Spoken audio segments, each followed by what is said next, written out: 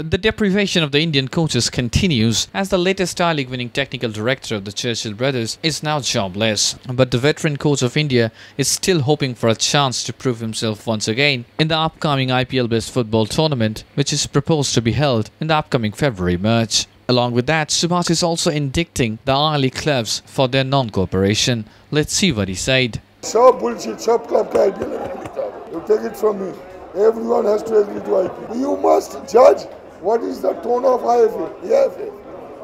AFA wants this tournament to happen.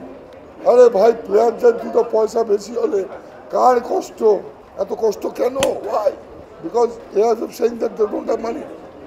Are IMG, Reliance IMG, they are sitting on money. Now, they will buy out the clubs. They will buy out the clubs. IPL है, आस लेगा पिया चलेगा, आएगा तो jump करके जाएगा भाई, हाँ कोई आ नहीं रहा भैया, कर दो तुम लोग, मेरे लिए कर दो, एक IPL टीम को भेज दो मेरा पास।